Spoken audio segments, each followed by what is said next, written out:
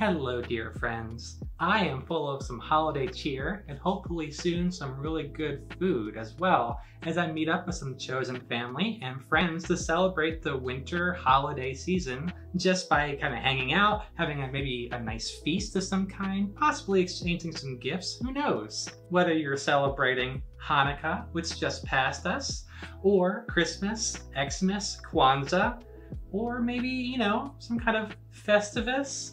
Isn't that from a Seinfeld episode from forever ago? Maybe I'm showing my age, but that's okay.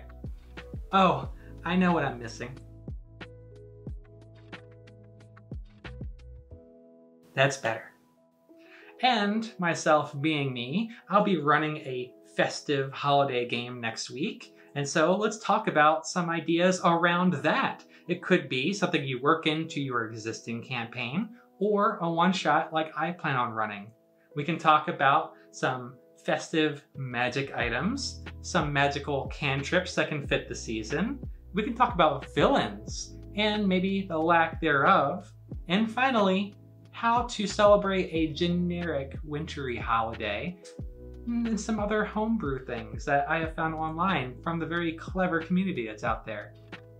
Throughout this video, I will be referencing Homebrew. I will put everything I have talked about down in the description as carefully labeled as I can so that you can just pick it up and run with it.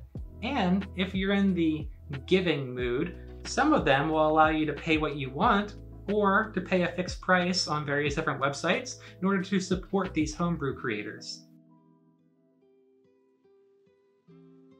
Let's jump in with my favorite magic item that I have come across in Homebrew, and it is the cup of infinite hot cocoa. I already hear my friends telling me, oh, but of course you chose the cup of infinite hot cocoa. You're biased. You drink hot cocoa like all the time, even in the summer. And to that I say, yes, yes I do. I love hot cocoa, and I will drink it all the time if I please. And much like the decanter of endless water, which in theory wouldn't be game-breaking, but we all know how players be, the cup of infinite hot cocoa can surely have some game-breaking potential, but most likely not. It should be fine. But if you are looking for something with a little bit more spice to it, then consider the deck of merry things. All of the chaos of the standard deck of many, but a little bit more merry in it. Of course, you can also reskin any of the existing magic items that are in the game to be a little bit more appropriate for your world, or the current state of the very wintry holiday world, of course.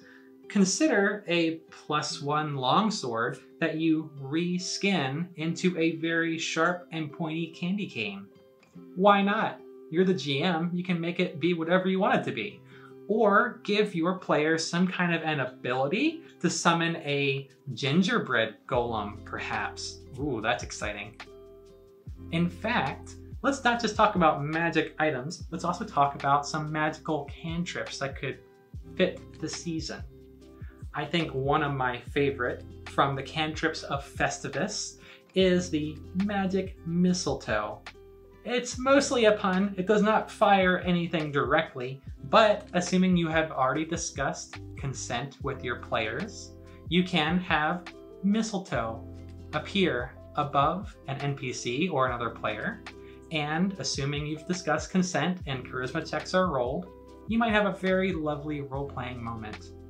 The next two magical cantrips come as a duo, as they kind of oppose each other in a delightful way. It is holiday cheer. You can instill the gift of the season, as it were, some excitement for holiday cheer in those around you. But it can be countered with a good old humbug cantrip. And a humbug can be countered itself with more holiday cheer.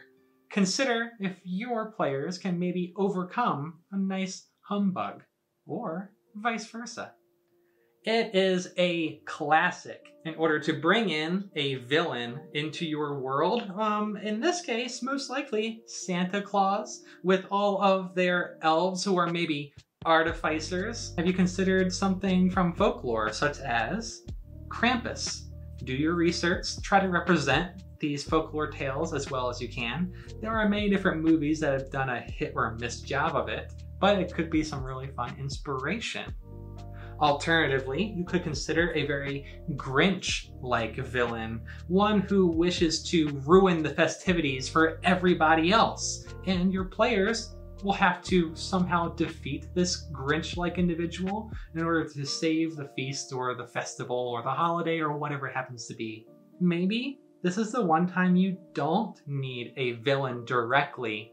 This is the holiday season, and there's plenty of roleplay potential to just be merry, spread joy, help with the feast, preparing the party that everybody's going to be going to.